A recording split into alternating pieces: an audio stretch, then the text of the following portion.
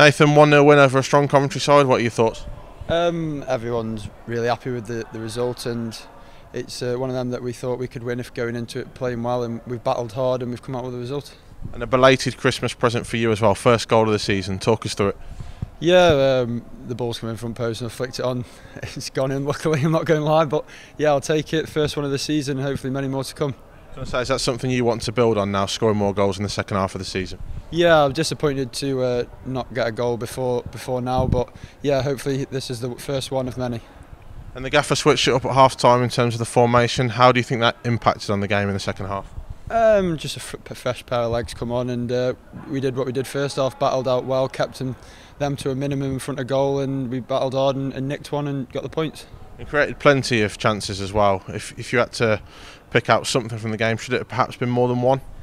It could have been, yeah, but I think at the end of the day we're all happy with a 1-0 win, a clean sheet for the defence, which we've been lacking in the first few games of the season, and yeah, hopefully it's something to build on and we go into the last game of the year and get another 3 points. And due to suspensions and injuries, the back line shuffled a little bit the last couple of games. How do you think you've done out there?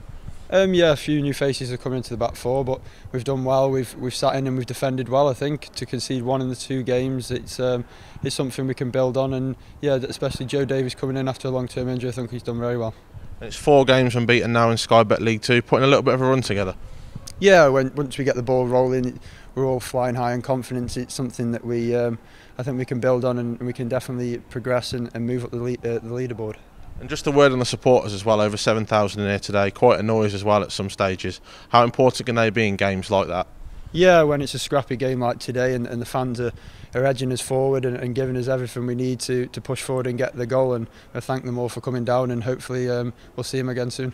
And back here on the 30th, Luton Town at home, must be in confident mood going into that one. Yeah, like I said, we've put together some good performances recently, and it's hopefully to end on a high at the end of the year and get the 3 points.